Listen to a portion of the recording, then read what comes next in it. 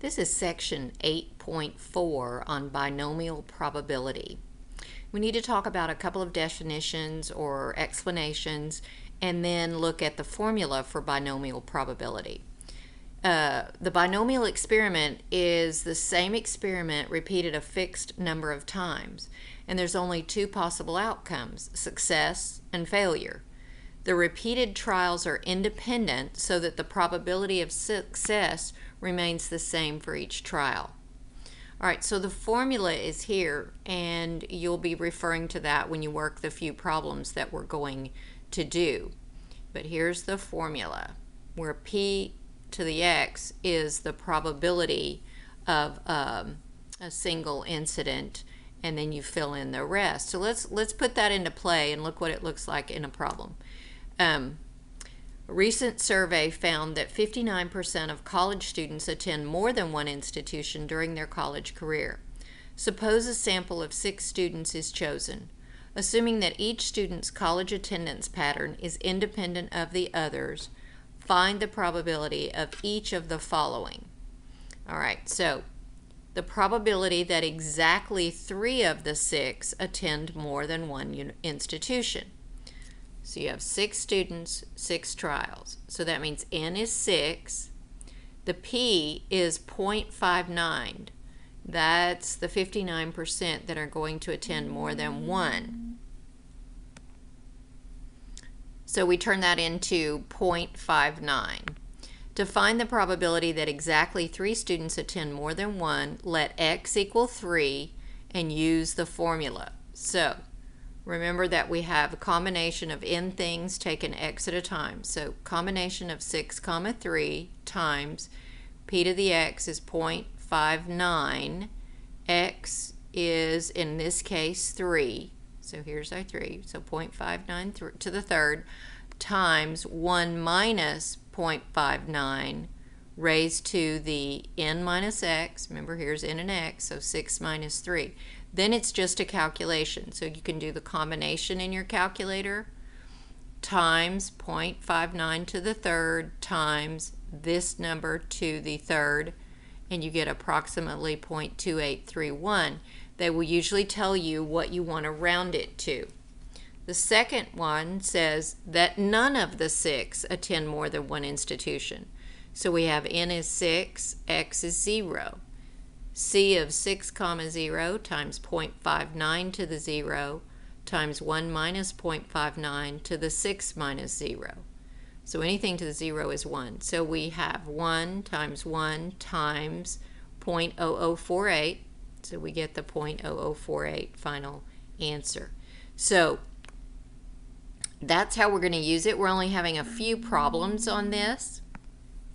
So problem 1 of our problems, and I've put the formula up here to remind us. Suppose a family has 3 children. Also suppose that the probability of having a girl is 1/2. Find the probability that the family has the following children. Exactly 1 girl and 2 boys. So n is 3 children, x is 1 girl. C of 3 taken one at a time times 1/2, which is the probability of having a girl, to the first power, times 1 minus 1/2 to the 3 minus 1. You figure that out. So we're down here to 3/8. We did it all in fractions, which is what it wanted. It did not want a decimal. Okay, so out of the 3 children, to have exactly 1 girl, this is the probability. Suppose that a family has 2 children, and suppose the probability of having a girl is 1/2. Find the probability that the family has the following. No boys. So n is 2, that's the 2 children. X is the girls, and we're saying 0. We want 0. So 2 children taken 0 at a time, where x is the girls, times 1/2, which was their probability of having a girl, to the 0, times 1 minus 1/2 to the 2 minus 0. You go through here and you get 1/4. Okay.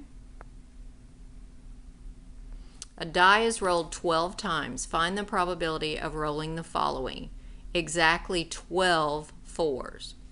So you're going to roll it 12 times, and x equals 12, and the probability of rolling a 12, sorry, the probability of rolling a 4, okay, we're trying to see, so the probability of a 4, well, there's 6 numbers on a die, so the 4 would be 1 out of 6. All right, so we have C of 12, comma 12, 12 things, and x is we're trying to get exactly 12 fours, times 1/6, which was our probability, raised to the 12th, times 1 minus 1/6 is 5/6 to the 12 minus 12, which would be 0. So we have 1 times this number times 1.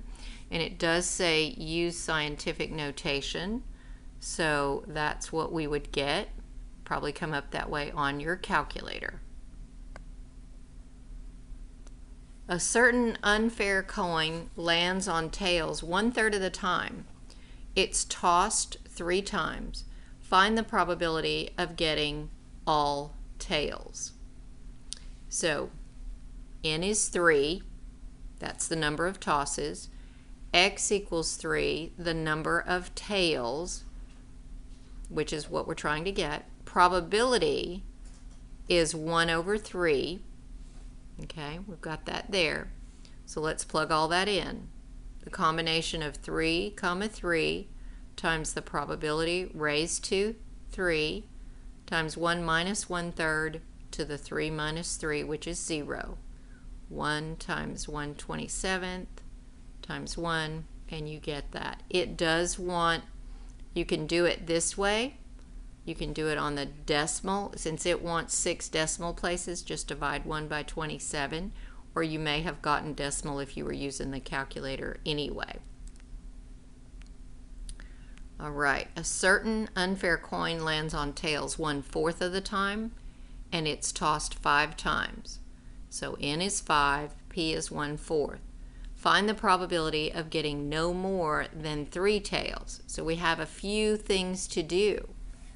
All right, so either x is 0, x is 1, 2, or 3. So we've got to do this 4 times. So if x is 0, you have 5, 0 combination. 1/4 is the probability to the 0 power, and then 1 minus 1/4 is 3/4 to the 5 minus 0. So you see we're doing that. We get a decimal answer, 3 divided by 4 to the 5th.